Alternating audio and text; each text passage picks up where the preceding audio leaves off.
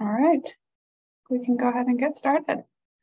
Well, hello everyone. Thank you for joining this afternoon's webinar on the European green crab. My name is Maria Marlin and I'm the Community Outreach and Environmental Education Specialist for the Washington Invasive Species Council. And first I want to just go through some housekeeping rules before we get started. The webinars are being recorded. And after each webinar, the recordings will be available on our website.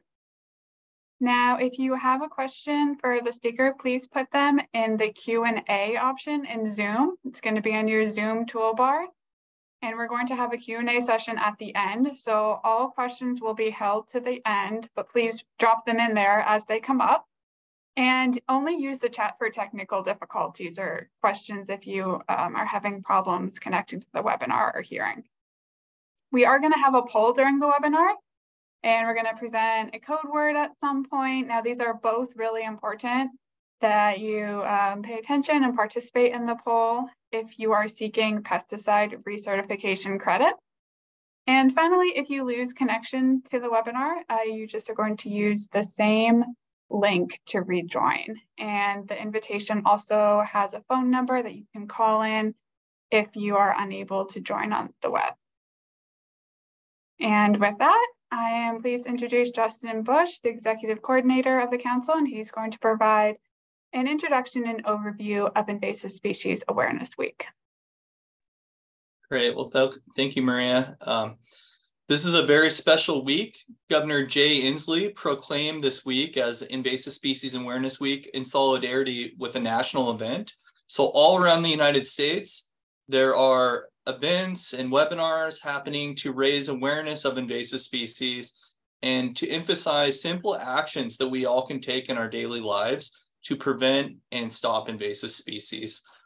Putting some dollar figures on this, over the last 50 years, the cost to our nation in terms of management of invasive species, of prevention, as well as damages to our economy and our environment, total over $1.2 trillion.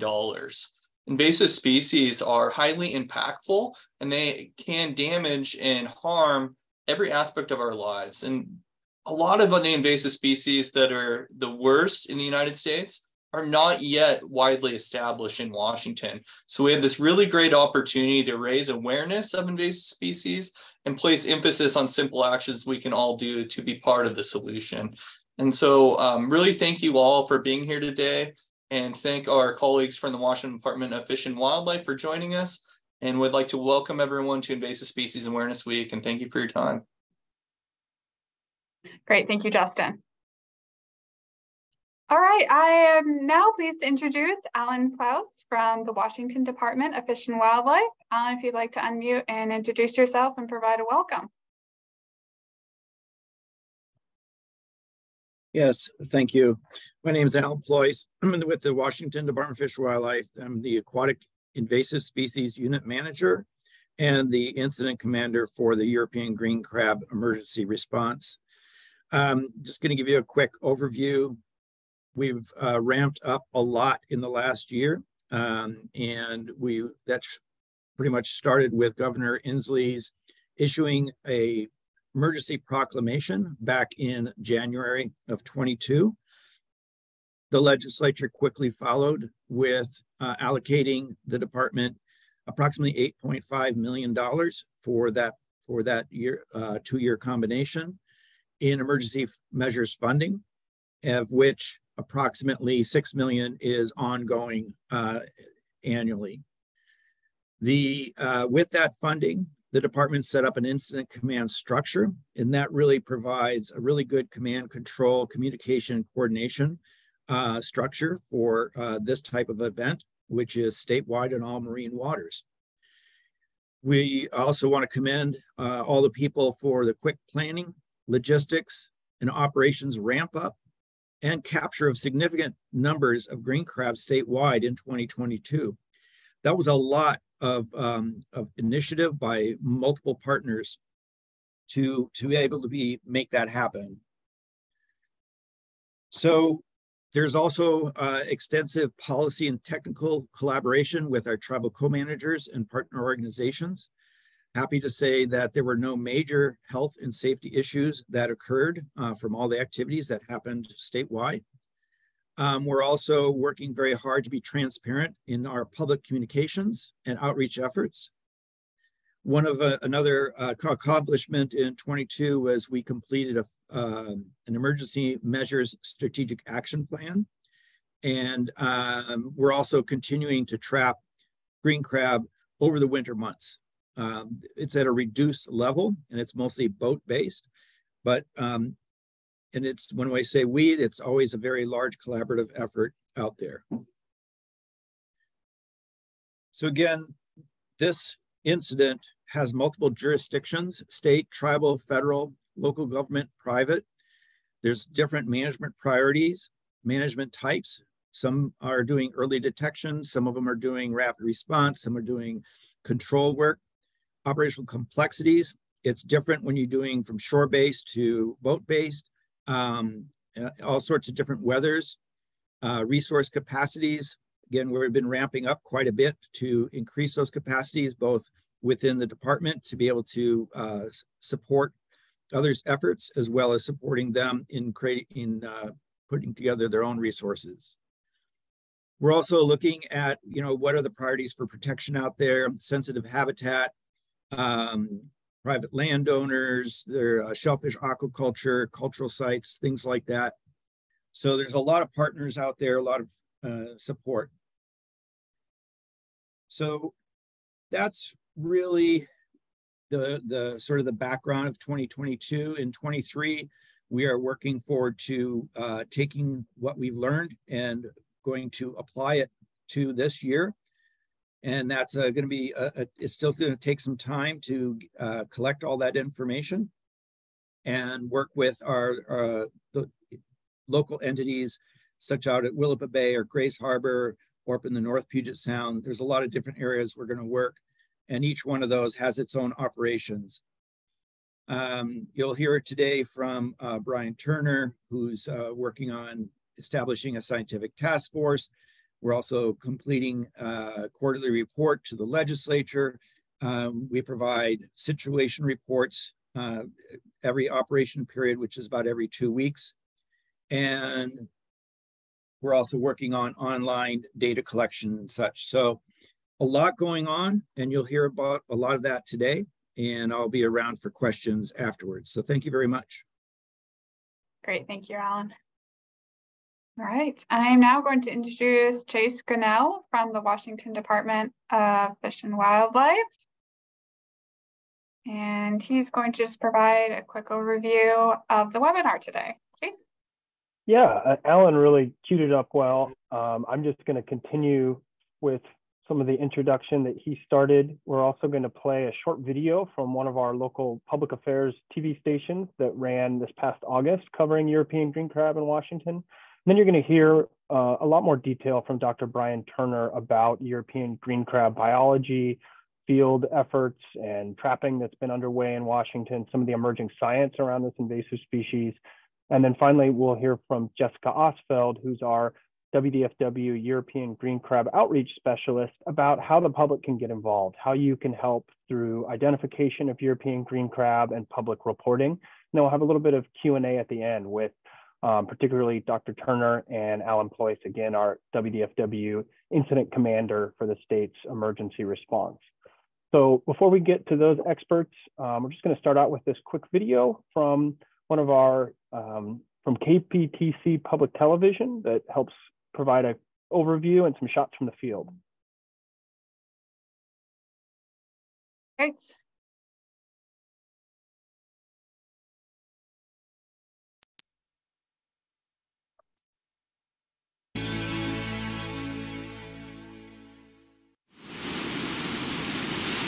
Western Washington has over 3,000 miles of coastline, from the outer Pacific coast to the interior Puget Sound, offering an abundance of not only beauty, but also life. But along with concerns over climate change and pollution comes another threat, the invasion of the European green crab. This invasive species could do damage from our outer coasts through the Salish Sea and into Puget Sound, damaging and even potentially destroying our local ecosystem. With invasive species, once it becomes a disaster, it's too late. Alan Ployce is the Aquatic Invasive Species Unit Manager for the Washington Department of Fish and Wildlife. And European green crab are one of those very bad actors that when they find a new area, they reproduce and they do harm.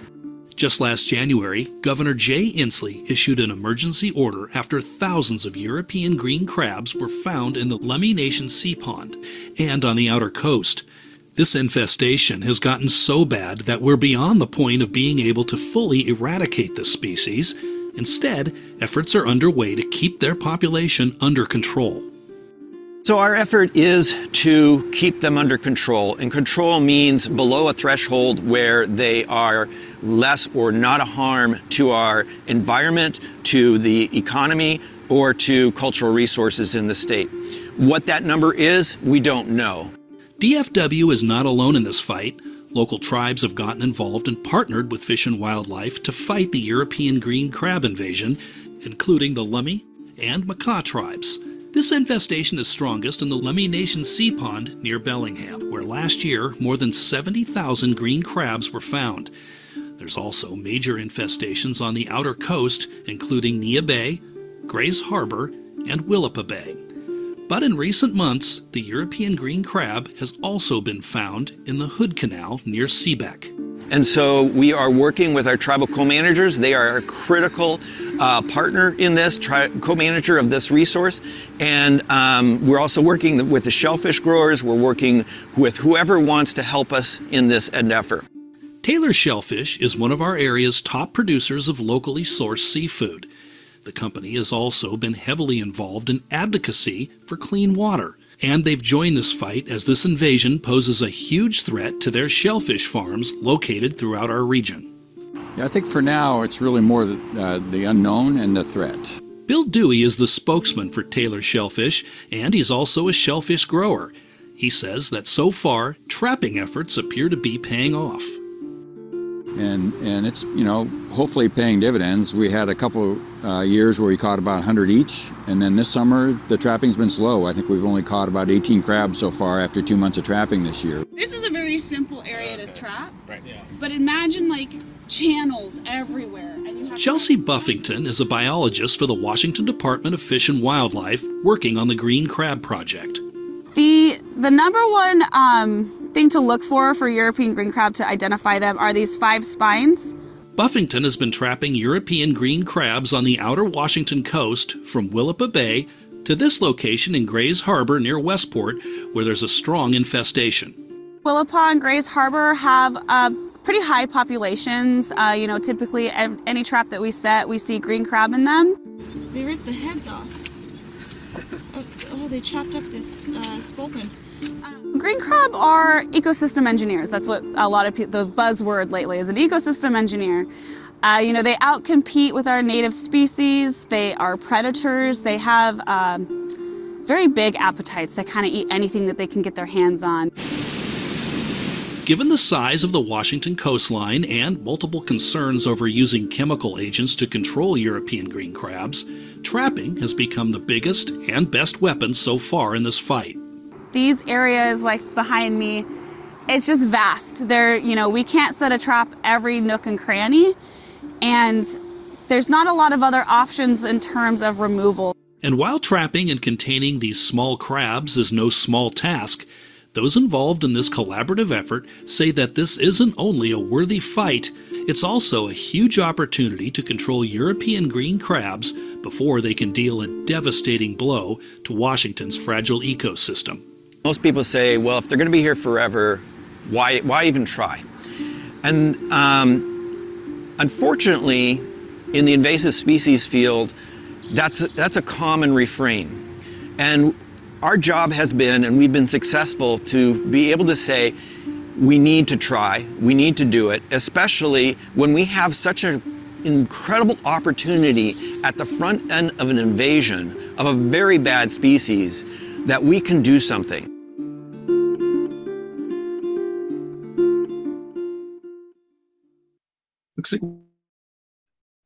Thank you, Maria.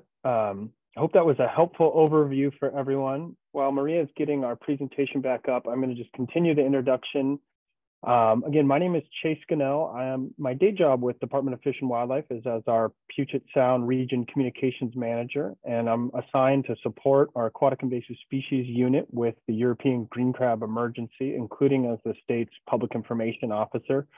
And again, you're going to hear more from Dr. Brian Turner on European green crab science and control and biology in just a minute, as well as from Jessica Osfeld about some of the European green crab community outreach and public engagement that we're really ramping up in the coming year. But before we do that, I'm just going to talk just a bit more about some of the emergency measures that were deployed in 2022, some of the communications and reporting that we've established, including through the incident command system.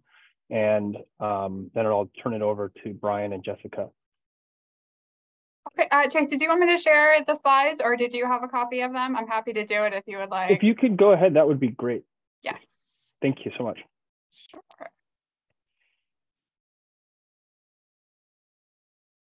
I think you can That's go right. to the next slide. Next slide. Oops. Yeah, and so again, again, we'll hear a little bit more about green crabs in just a moment, but really just want to kick it off by underscoring that European green crabs are one of the worst invasive species. They have infestations at a number of sites around the globe, from Australia to the Eastern Mediterranean to the US East Coast, and now to the Pacific coast of North America. And Washington is really still at the emerging edge of this infestation. These crabs have been established on the West Coast since the 1980s, and it's really only since around 2018 that we've seen a significant increase in European green crabs at specific sites in Washington waters. Maria, could you go to the next slide?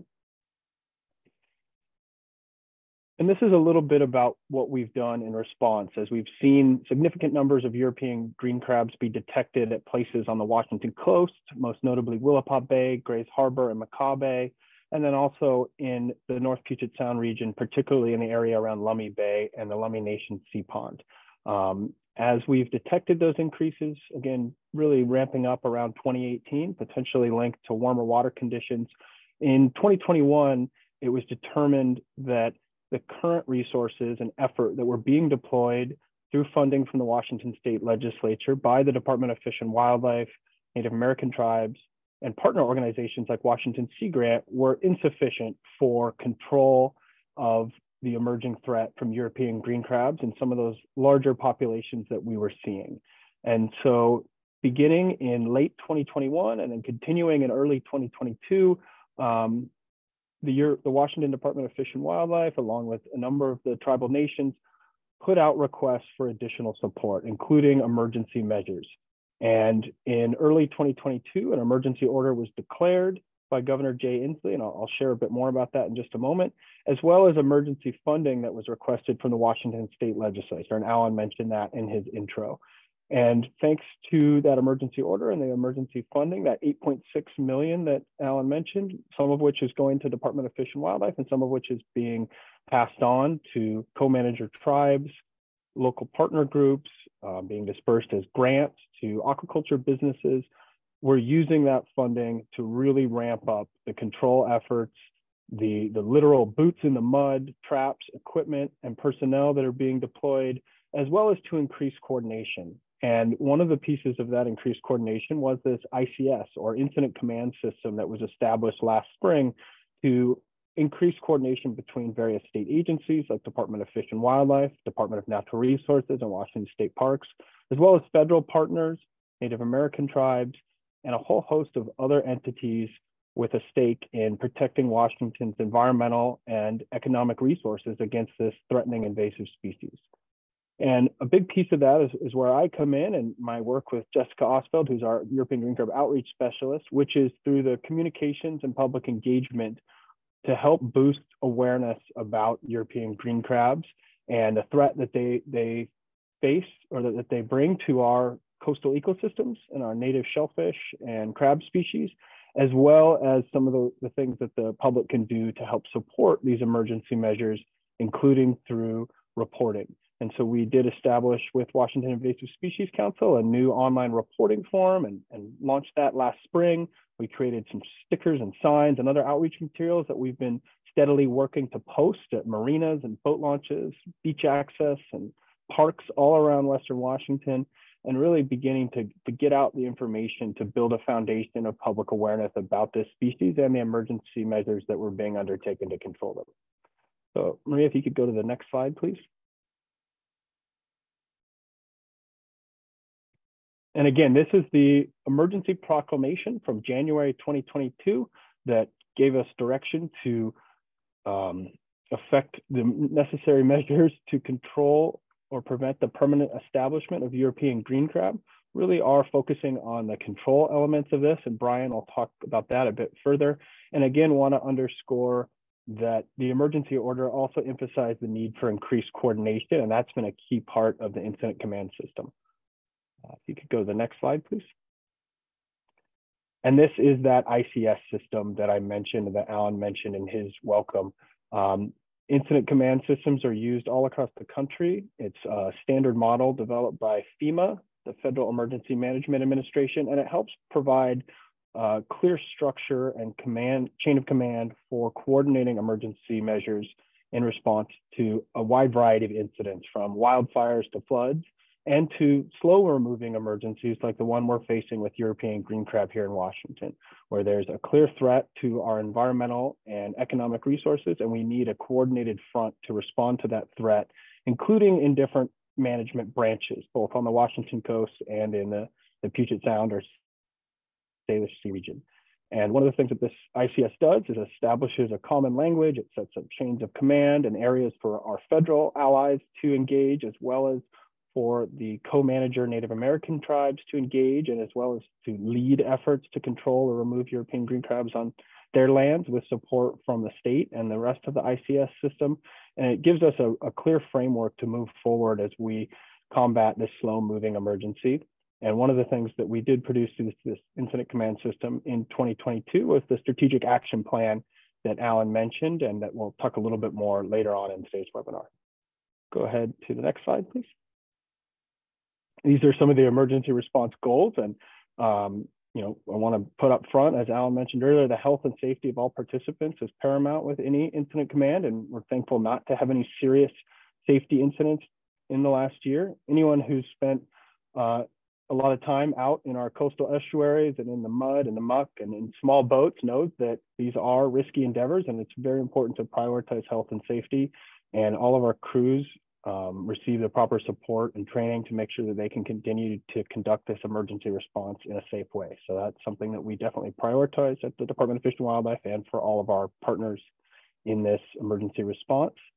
Go ahead and go on to the next slide, please. Now moving forward into the summer of 2022 and then the fall of this past year and the winter that we're now in, as we think forward to the next field season, with the ICS established and some of our initial communications and reporting resources out in the field efforts continued, and Brian will talk more about that in a moment. We really focused on recruiting widespread media attention. There was a whole lot of articles in the spring and especially into the summer about European green crab in Washington. And the intent there was to, again, really set a foundation of public awareness. This is it may not be new for some of the folks out on the coast who've been seeing green crab for several years now, but the level of emergency was new, the level of attention, the level of crabs being caught, and we really wanted to help support public awareness about this threat through widespread media coverage. And so I want to just say thank you to all of the reporters and editors that helped prioritize this story over the past year. That media attention was very helpful for those of us that are natural resource practitioners trying to get people paying attention to this issue and realizing how much of a threat these invasive crabs are. We also worked with the Washington Invasive Species Council and the Recreation and Conservation Office, among other partners, to continue funding of grants to local entities that wanted to engage on European green crab removal. And I think there'll be a little bit more about that later in the webinar. And we also really ramped up outreach and public engagement. My colleague Jessica has been scheduling a number of events for this spring and summer. We've gone to several in just the past few months and really talked to hundreds of people, both everything from shellfish growers and marina owners to everyday citizens who might be out roaming the beaches or trapping off piers or docks in shallow areas and may encounter European green crabs. And this public outreach is a vital part of our emergency response to really help educate people on how to identify these crabs and then also inform them on what they can do to support emergency measures through reporting. Go ahead on to the next slide, please. This is just a snapshot of some of the recent media coverage. We, again, have been really impressed with the attention and media coverage on this issue over the past 8 months or so, and it really helps provide a foundation of awareness for what this invasive species is, why we're concerned about them, and what the state, tribes, and a number of others are doing to control them. Go ahead to the next slide. I mentioned some of our new communications and outreach materials, and Jessica is going to talk quite a bit more about this. But I do want to note that if you are aware of a place, whether it's a beach that you like to visit or a marina where you keep your boat, that may be a site that is at risk of invasive European green crabs, we do have materials we'd love to get out to help support awareness among your community, to help inform people about how to identify these crabs, and then also give them some resources for what they can do if they see them. So please feel free to reach out to Jessica or I if you have questions about getting European green crab materials out in your coastal community. And then also, if you are a member of the media and have questions about this topic or interest in tagging along with one of our field crews during the spring and summer field season, I'd be happy to help arrange that. So please feel free to reach out to me. Maria, go to the next slide, please. So with that introduction, I'm going to turn it over to the real experts, Dr. Brian Turner, and then Jessica Ostfeld, our European green crab outreach specialist. Thank you. All right, thank you, Chase. I'm assuming we want to wait till the Q&A section to address questions, or do we want to address any? Okay, so we'll do our best when we get to that section. So my apologies for those I appreciate those who've posted questions already. So again, my name is Brian Turner. I'm the research scientist with the Washington Department of Fish and Wildlife's Aquatic Invasive Species Unit. So I work with every aquatic invasive species that we cover, but today, and for the most part, since I've been hired on, I've been working with European green crab. So, oh yeah, sorry, I forgot this is not mine. Maria, can you go to the next slide, please? So we've talked a little bit about green crabs, but I think it's important to kind of think about them in context and to keep it real simple. The European green crab is a small crab. So we tend to think, I think in the Pacific Northwest, about Dungeness and red rocks, which in the big grand scheme of things are pretty big crabs. European green crabs don't get much bigger than like 4 inches wide. And in fact, the majority of them are smaller than that. So your classic sort of crab pots that you're using to catch Dungeness and red rock usually will not capture green crabs. Additionally, these are more shoreline species, so closer inland.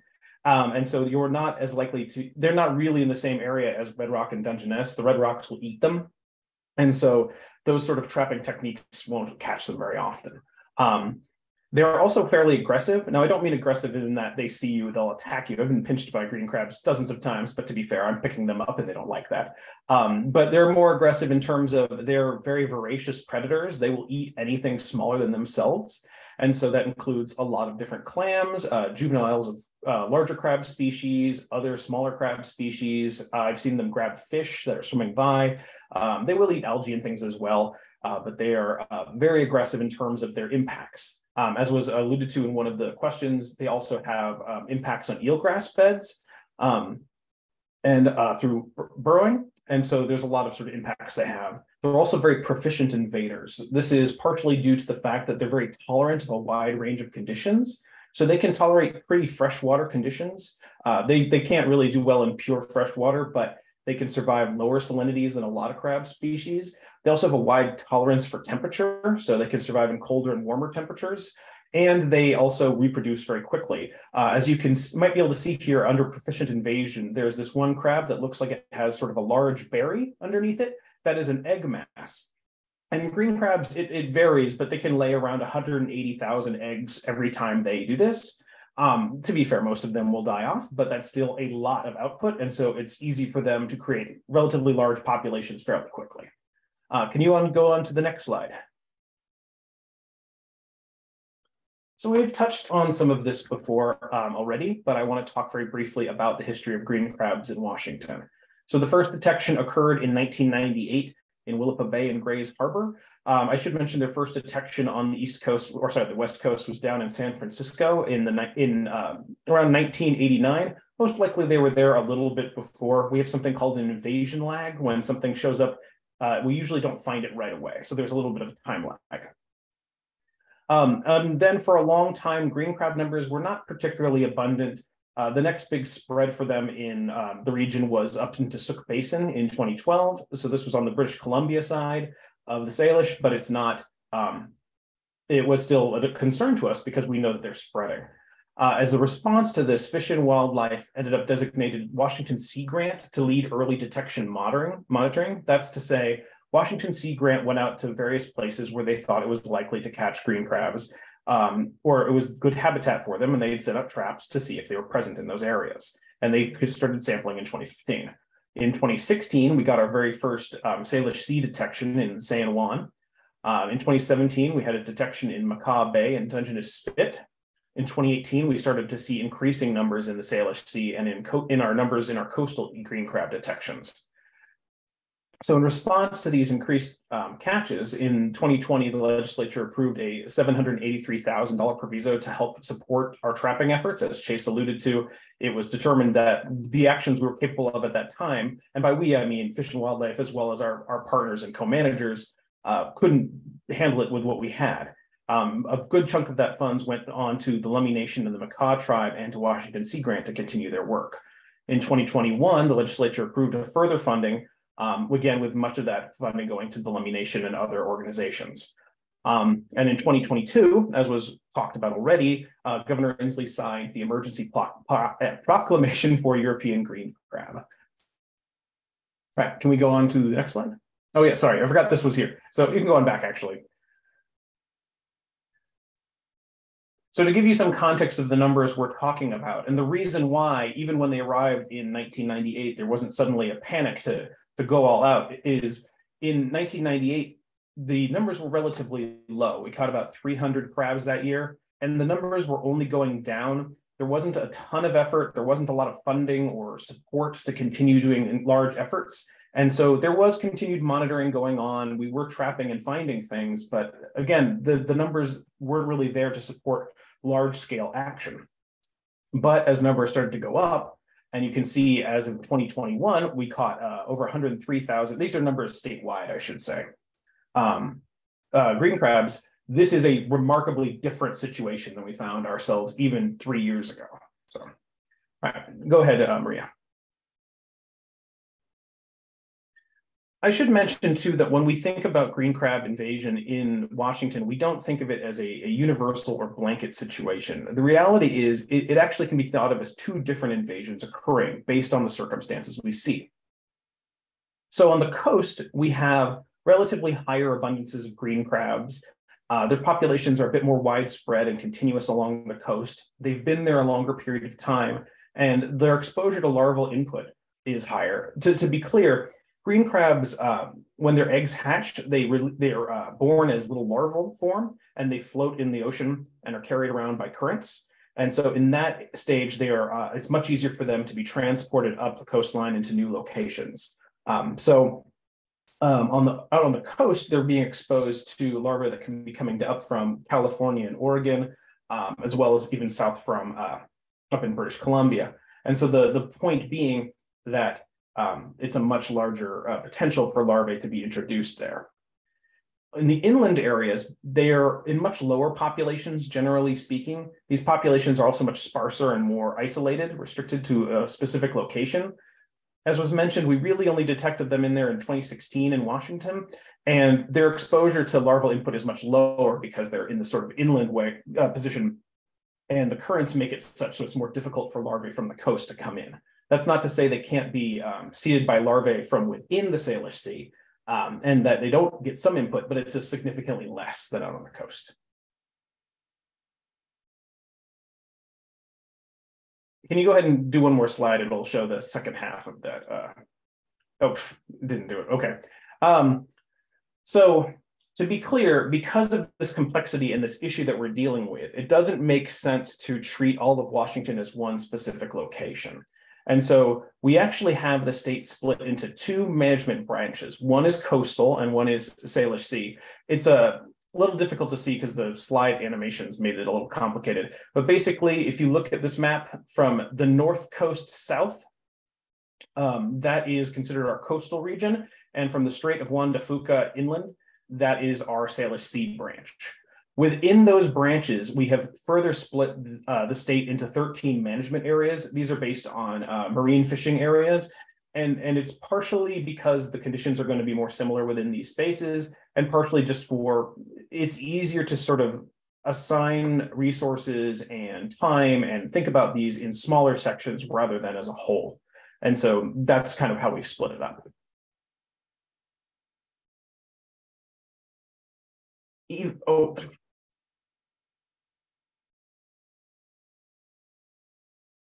Now, even then, it's not that simple, right? So Washington has over 3,000 miles of shoreline. So this is not, a small task we're talking about.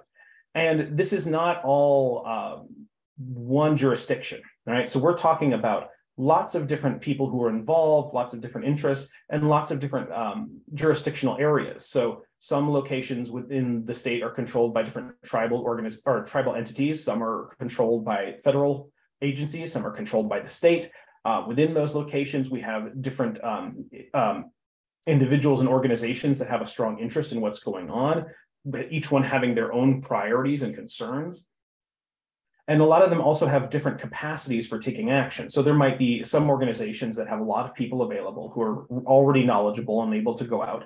And then there might be some that are very limited in terms of individuals who are trained to go out in the field, have the proper equipment, have the experience and knowledge of the area.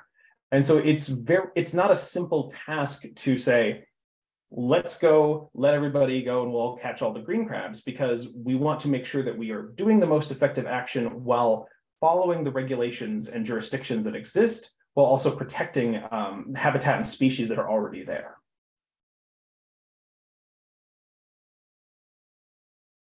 And so I want to just take a moment here to highlight the fact that this is, Alan Ployce mentioned earlier that this is not an Washington Fish and Wildlife only act. There are tons of stakeholders involved, tons of individuals and organizations that are involved. This is nothing that Washington Fish and Wildlife could ever do on our own. And because we are the state managers of this particular issue, it's easy for it to seem like we're the face of it. But the reality is it's tons of organizations and tons of individuals being involved. And so this is our list of co-managers and partners who are heavily engaged, heavily involved, and really allow us to have any sort of impact whatsoever. This would not be possible without all their contributions.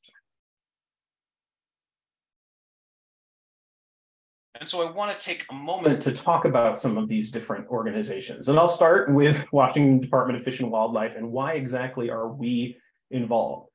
I should say that green crab, or Carcinus manus, is a Washington prohibited level 1 species.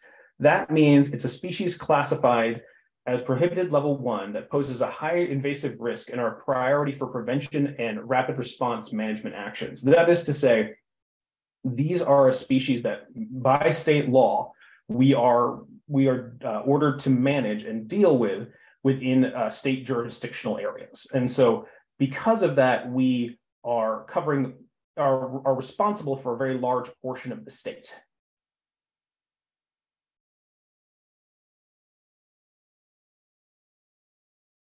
As I mentioned, though, this is not an isolated fish and wildlife issue. So we have many other jurisdictional organizations that are involved too. So tribal and federal co-managers are the leads for management within their jurisdiction. We offer whatever consultation and assistance we can and provide whatever help we can when requested. And to be fair, it's not a one-way street. These co-managers provide a lot of really important information and data and input to help guide and support statewide management. So part of the work that I'm going to be doing is analyzing catch data from the year 2022, and much of that catch data is being provided by these co-managers. They're also, again, helping in terms of figuring out research priorities and other guidance that can be useful for ensuring the actions we take statewide are the most productive. And I do want to point out that we highlight a few groups here. So the Makah Indian Nation, the Lemhi Nation, the Shoalwater Bay Tribe, U.S. Fish and Wildlife, but there are many other tribes and federal agencies that I couldn't fit all pictures of all activities on this one slide.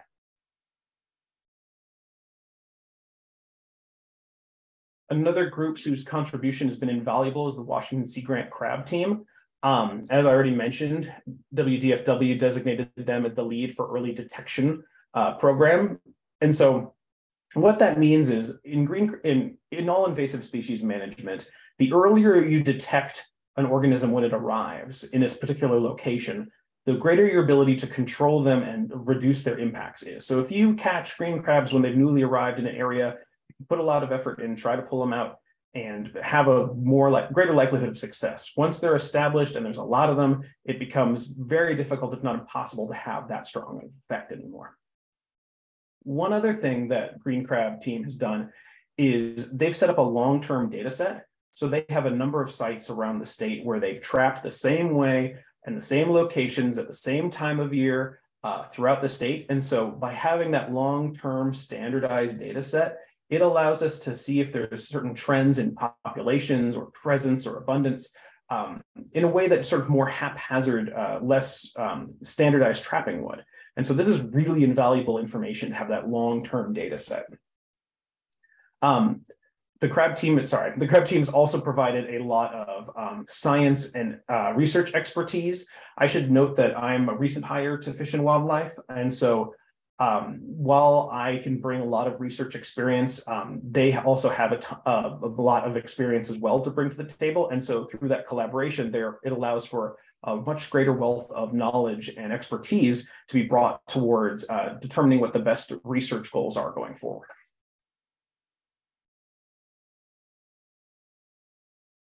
There are also local independent trapping partners. So these are things like local government agencies, shellfish growers, nonprofit organizations. And so they are all involved in helping to remove green crabs. And they provide actually really essential local knowledge and interest. So, I haven't been able to go to every single location where green crabs are in Washington. And even then, I don't get to spend as much time there as local partners. And so they understand the area. They really get a sense of where the green crabs are and how to best trap and deploy. That can only be learned through experience. And since they have that local connection, they have a real strong investment in taking action in an effective way. And so they can work with us to do what needs to be done on the site, but also help Fish and Wildlife achieve statewide goals. So it's a win-win situation by us working together. All right, so now a little bit of what I'm sure you all were waiting for, which is actual numbers and catch details about the last year. So the next couple of slides I'm going to present are some basic information about green crab trapping from 2022. I want to say that over 133 sites were trapped. This is, again, not just Fish and Wildlife. This is Fish and Wildlife, Sea Grant, all the various tribes and co-partners. And so of those sites, less than 50% of them had green crab detections. For this map, I want to point out any blue dot represents a place where trapping occurred, but no green crabs were trapped. And a gold dot represents a location where trapping occurred and green crabs were collected. It's also important to note that just because we did not detect green crabs doesn't necessarily mean they weren't there. We trap as effectively as we can and we try to trap things, but the bottom line is you can never be 100% confident that nothing is there. And additionally, this particular map does not give any representation of numbers or abundance. Along the coast, along the coast, most trapping effort that occurred was focusing on the removal of crabs. Again, on the coast, these are much more established populations in places like Willapa Bay, Grays Harbor, and Makah Bay. Whereas in the Salish Sea, it's much more about early detection and monitoring, keeping an eye out for if and when green crabs arrive. Although there are some locations, particularly in the more northern regions of the Salish Sea, where there are actively trying to remove as many green crabs as possible. That's the main focus. All right, we can go to the next slide now. In terms of peer numbers, can you go one more? I think it will show the regions again. There we go. So for the whole statewide, we had approximately 286,000 green crabs removed. I want to say approximately because although these numbers are as precise as I can make them, there's always some leeway and some corrections that are being made over time. But this is a pretty good approximation of how many were removed. Split up by region, or the branch, I should say, the Salish Sea had about 81,000 green crabs removed. Primarily, this is from the North Puget Sound, and I should say primarily from Lummi Sea Pond. Lummi Sea Pond is a very unique location where there's been large abundances for quite a while. And on the coast, our greatest abundances were found in Willapa Bay and Grays Harbor and along the north coast, with 205,000 green crabs removed in total. And you can go on to the next slide. Now, I want to stress, though, that getting this information is incredibly useful, but it's only the start of using that data to make management decisions. So the numbers I just showed you are just catch. There's no other information in there. And catch alone is not particularly useful when making management decisions by itself. So to give you an example, these two maps here show the same 3 sampling locations where Fish and Wildlife removed green crabs from Willapa Bay in 2022.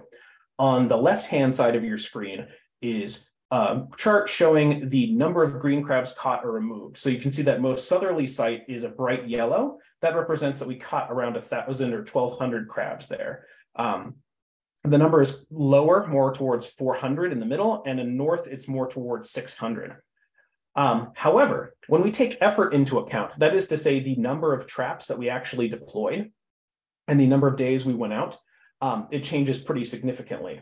On the right-hand side of your screen, you will see that same map, only we're measuring it as catch per unit effort. Catch per unit effort is basically taking the number of individuals you caught and taking into account how much work you did to catch them.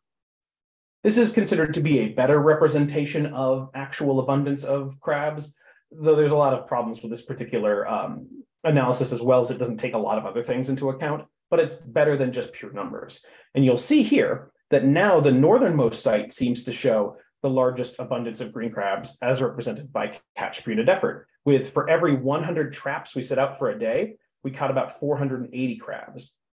Whereas down in the south, though we caught more crabs there, we deployed a lot more traps, so our catch per unit effort is closer towards 380. My point is just to make that further analysis and assessment of the data that's been collected thus far is going to be necessary before we can use it to really make informed management decisions. And you can go on to the last one here.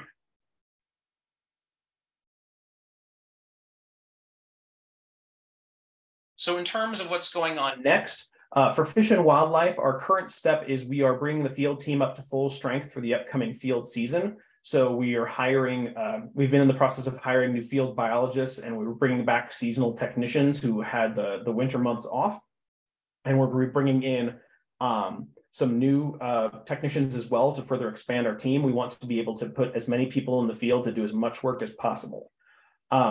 I've also started something called the European Green Crab Research Task Force, which is a group that consists of researchers and experts both within Washington and in California and Oregon and British Columbia and even nationwide, to bring our collective knowledge of green crab research together to help provide the best insight we can to determine what are the research priorities we should really be focusing on.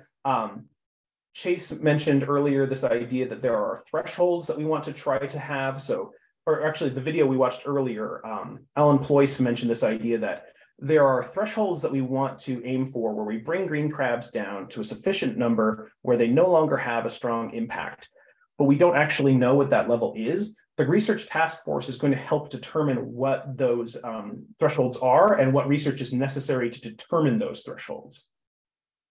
I'm also going to be working with our co-managers and partners to analyze the 2022 green crab data to inform management decisions.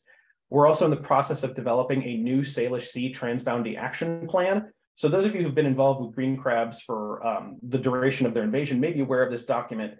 It is an action plan that was developed to say, what should we do about green crabs and how can we collaboratively work with our neighbors to the north about this problem? You'll note by the date here on this image on the right that this was published in 2019 before things got more extreme. And so we're working on a new revised edition to have be more up to date and have better represent the scenario in which we're currently in. And then lastly, we're going to continue to grow our communal and collaborative approach. We have found that this is something we cannot handle alone.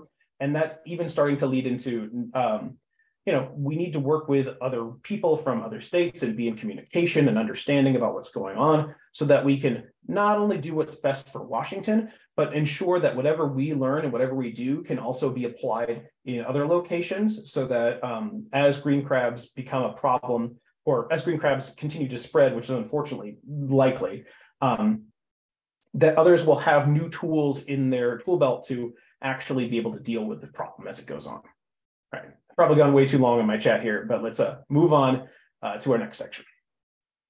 Great, thank you so much, Brian. All right, I will turn it over to Jessica Ostfeld. Thank you, Maria, and thank you so much, Brian, as well. I always learn something new whenever I hear you speak, so thank you. As Maria and Chase and Brian have all said, my name is Jessica Ostfeld, and I'm the European Green Crab Outreach Specialist with the Washington Department of Fish and Wildlife. And thank you all for coming today.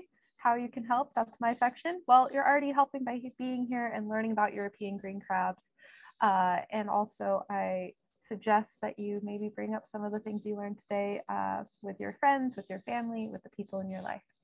So another thing that you can do to help is to learn to ID an EGC. And what that means is learn to identify a European green crab. And the best way to identify a European green crab is by the 5 spines, also known as marginal teeth, on either side of their eyes. So you'll see in this diagram, there are 5 spines on either side of the European green crab's eyes. Additionally, there are 3 lobes between their eyes. So this 5-3-5 pattern is unique to European green crabs among the crabs on the Pacific coast. And even just looking for those 5 points or those 5 spines on either side of their eyes is a good indicator that the crab you found is likely a European green crab. So remember, 5 spines on either side of the eyes. Next slide, please. A few other characteristics you can look out for are as follows. First of all, the back pair of legs are often somewhat flattened. The carapace, meaning the main body of the crab, is usually wider than it is long, and it's no more than 4 inches across. Like it was mentioned earlier, European green crabs are relatively small crabs, especially when compared to our Dungeness crabs. So they're not going to be huge 10-inch monsters. They're going to be small 4-inch monsters. Okay, next slide. Or even smaller, even 1-inch monsters. Additionally, even though they're called European green crabs, do not use color to identify European green crabs, because as you can see in this wonderful visual that Brian put together, European green crabs can be very variable in color. They can be orange, they can be brown, they can be whitish, they can be grayish, they can be yellowish. So color is not a good indicator for whether or not the crab is a European green crab. Next slide.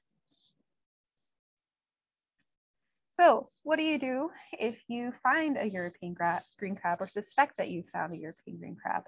Well, what you can do is report it to us.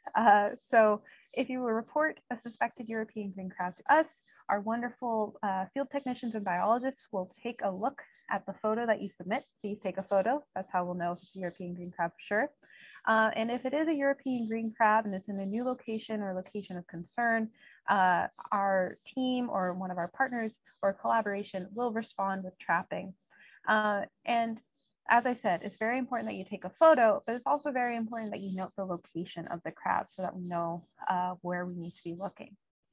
And to report your sighting, you can do this online at the Washington Department of Fish and Wildlife website. You can scan that QR code and it'll take you to the reporting form. You're also welcome to email our aquatic invasive species team at ais@dfw.wa.gov or give our AIS team a call. And AIS stands for Aquatic Invasive Species. Next slide, please. If you are interested in even getting further involved with European green crab work, you could also look into joining Washington Sea Grant's crab team. According to their website, they're always looking for volunteers. And the green crab team monitors for monitors and traps for European green crabs in new locations. Additionally, Washington Sea Grant, as well as the Washington State University Extension, will soon be launching a new program called Molt Search, which will train volunteers on how to identify European green crabs by their molt. Basically, it's the same as just what I told you earlier. So you look for the 5 spines. So if you're interested in that, you can follow up on their websites, take a look. And then also, if you are an owner of tidelands or shellfish grower, or you're coming in contact with European green crabs, you can also contact us to inquire about support and permits that may be available for you to get involved in trapping as well. Next slide, please.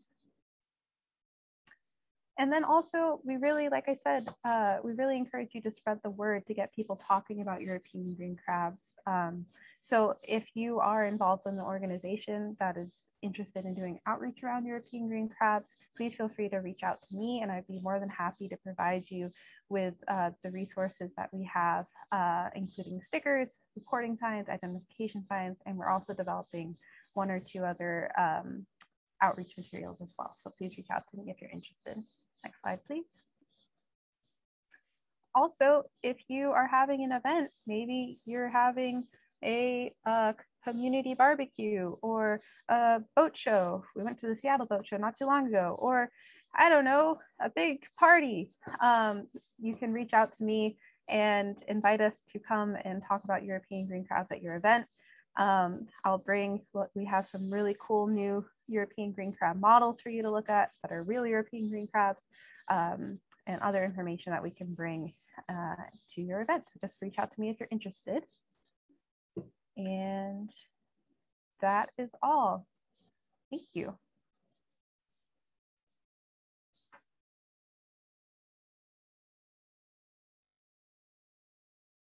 All right, well, thank you all so much for speaking. That was really great, and I know I learned a lot too. So now I am going to move into the Q&A part of the webinar. And in the Q&A box, it looks like one was answered, and we're the green crab part of the eelgrass die-off in the Westcott Bay on San Juan Island. Yeah, I can answer that one. So my apologies, Jim. I was going to put it in the chat for you, but I actually pressed the answer it live button. So my understanding is that while there's been a die-off of eelgrass there hasn't been a very strong green crab presence at all. So I think something like 10 crabs have been caught in that area. It's not a very large number. And there are unfortunately a number of things that can cause eelgrass die-off, but my understanding is that it's not in any way been attributed to green crabs, though green crabs can, in large numbers, have impacts on eelgrass beds. So thank you for asking them. Great, thank you.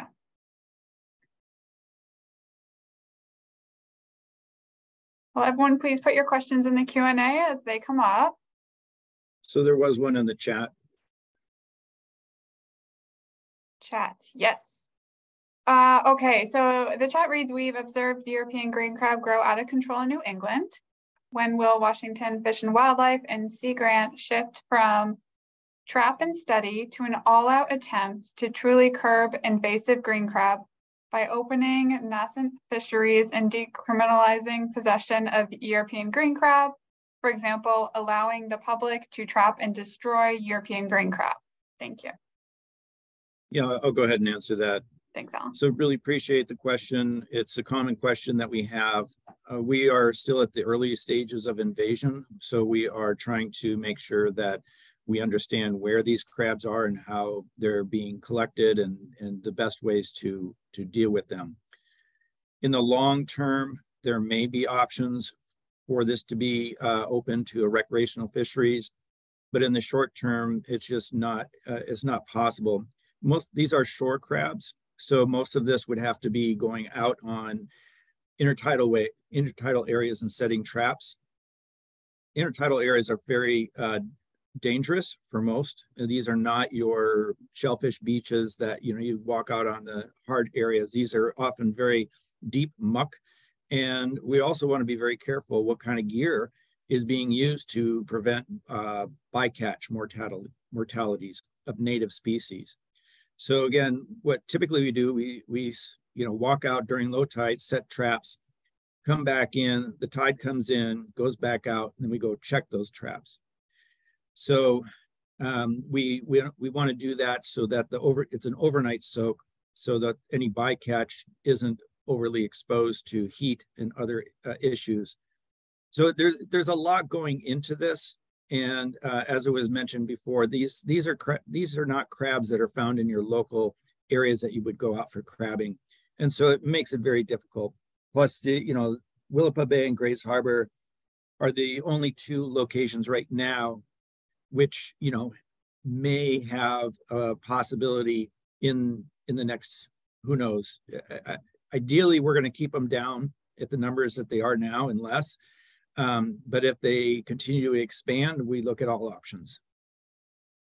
Thanks, Alan. I would just add, one of the reasons we really emphasize media coverage and awareness over the past year, and why we're so excited to have Jessica on our team supporting community outreach, is that we've got a lot of work to do to help support folks in identifying European green crabs and being able to tell them apart from some of our native shore crab species in particular.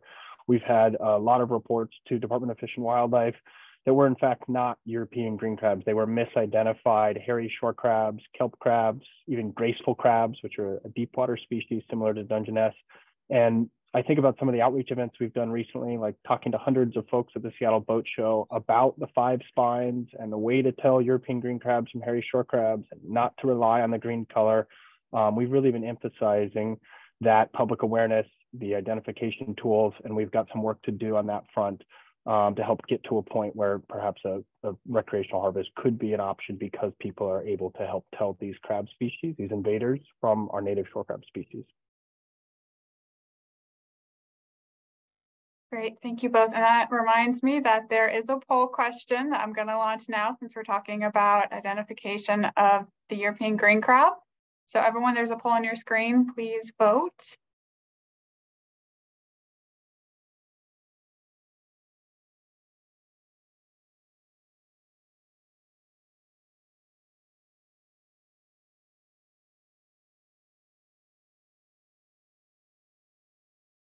All right, so far I got 28. Okay, going up. 28 out of 35 participants. That's pretty good.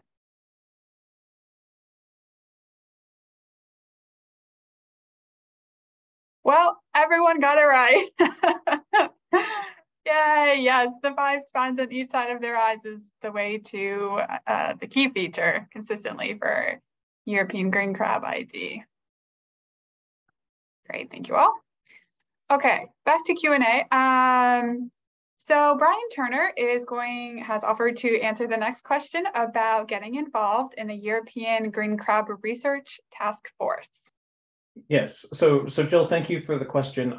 So the task force itself is by invitation, because when we were trying to figure out the best approach, we thought about a couple of different ways, such as public applications, or having individuals from every single member of the MAC group join in and things like that. And what we quickly just decided was that, given the number of organizations involved and the real goals of the task force, that wasn't going to be achievable. Because to be involved in the task force, we want to have folks who have not only a wealth of experience with invasives, particularly European green crabs, but have a wealth of management experience and research experience.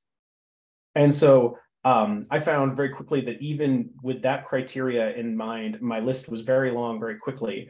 I also tried to think about geographic representation. So we have individuals from Washington and California and Oregon and British Columbia, and from federal agencies involved. I do want to stress, though, that that doesn't necessarily mean that I know absolutely every qualified person, and it's entirely possible that I don't know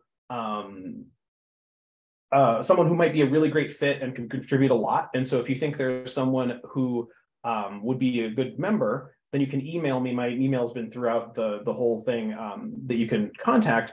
I will also say that if people have questions just about green crab research, or if there's an idea that you have that you're interested in us considering or something along those lines, you're also welcome to email me and chat as well. You don't have to be a task force member to get your voice heard about research concerns, is what I want to say. So I hope that answers your question. Great. Thank you, Brian. All right, we have another question. If the European green crab, could it invade the Great Lakes? Brian, I was really looking to you as the expert on this one, but I wanted to help tee it up with some context. I understand that there's a high degree of tolerance for lower salinity levels. So European green crabs can survive in areas that are more freshwater. At the same time, they are sensitive to colder water conditions. And we've seen, in fact, smaller numbers of European green crab in the Columbia River estuary, despite that being a big expansive estuary habitat that might be vulnerable to green crab, but it also tends to run colder, and that potentially could be part of a deterrent to green crabs in that area. So what do you think about the options for European green crabs invading freshwater areas or potentially new areas in Washington state? So I think those are two very different questions. So purely freshwater areas, it's not going to happen. They are tolerant of low salinities, but freshwater will kill them. They can tolerate maybe for brief periods of time, but they are still at heart a marine species. It's also important to note that tolerate does not mean likes or thrives, right? I can tolerate my toddler, throwing a tantrum, but that doesn't mean I like it. So. And so these conditions, while they might be able to survive them, can be very stressful for them. Given the level of presence on the East Coast too, I would say that if it was at all likely that it could happen, it would have happened already, just given the number. But I will say that is just an assumption off the top of my head. I would need to do some actual investigation, but I do not think the odds are at all likely. In terms of going to new places in Washington, there are definitely places in Washington where we do not find them where they can survive, and they can probably do well. It's a matter of, have they been introduced into those areas? It's also important to note that with invasive species, they can be introduced into an area, and most of the time they won't succeed. There's a thing in invasions ecology called the TENS rule, which is in every step of an invasion process, being transported from its original location, getting out of however it's been transported, trying to find a mate, reproducing, that kind of thing. We say about 10% of the individuals survive that stage. It's a very gross estimate. So what that means is at each stage, most of them die and most of them do not succeed. And so while invasions do happen and we want to prevent them as much as possible, most of them are not successful. That is just something to keep in mind. That being said, we know that they can live in other places in Washington, and that's why monitoring and long-term assessment and kind of looking through Washington Sea Grant and other actions is so important, because when they arrive, we can try to take action as quickly as possible. That's also why we really appreciate the public letting us know. We get a lot of reports of green crabs, and I'll be honest, a lot of them are false positives, so it'd be some native crab.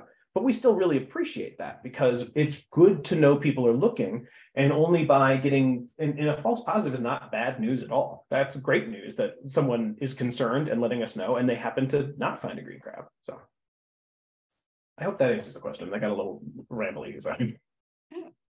So just expounding on Brian's comment there, but this also can happen the inverse, where invasive species, when they do find the right niche, they can expand exponentially very quickly. And that's kind of what we're finding in Washington state. And that's why we jumped on it as quickly as we could, both on the coastal as well as within the Salish Sea portions.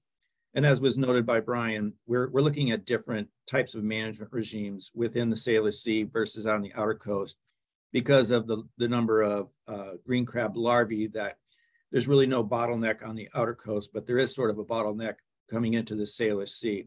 So a lot of what we're doing is early detection in the Salish Sea, and that helps us keep way ahead on the invasion curve, so that if we find them, we can jump on them a lot quicker, and we're not dealing with hundreds of thousands, we're dealing with hundreds or maybe tens, and that's a lot easier to manage at that point. Thank you. All right. We have one more question about population If the population number have increased in places like Willapa Bay, has the oyster industry noted an impact on their aquaculture farming operations?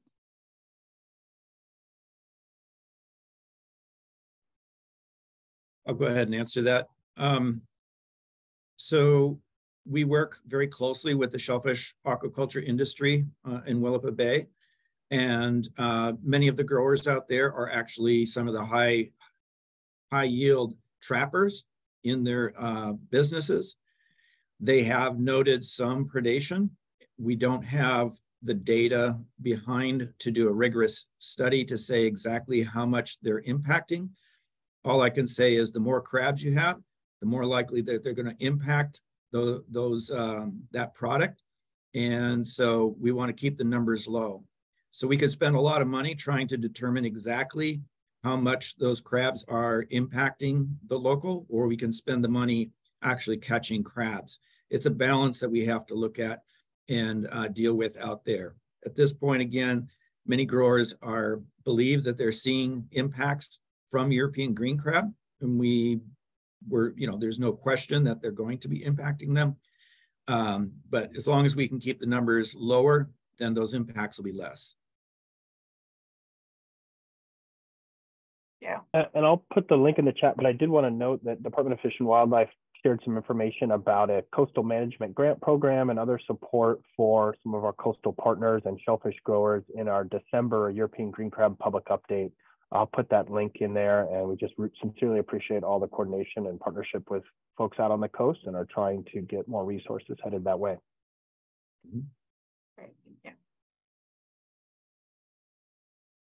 All right, well, it's approaching 3:15, so I want to be respectful of everyone's time. There are no more Q&As. If you have any last minute questions, you can drop them in the Q&A, but I also wanted to acknowledge that the Washington Department of Agriculture, as well as Oregon Department of Agriculture, have awarded one pesticide recertification credit for those who stayed the entirety of the webinar. So if you are looking for credit, I have just some simple instructions for you into the chat. Please put your first name, last name, your license number, your state, so Oregon or Washington, and then the code word. This code word, please, you have to include the code word so that we know you stayed the whole time. The code word, okay, there's two, but it's 5 spines. And I will be entering those and submitting them to the respective departments of agriculture for credit.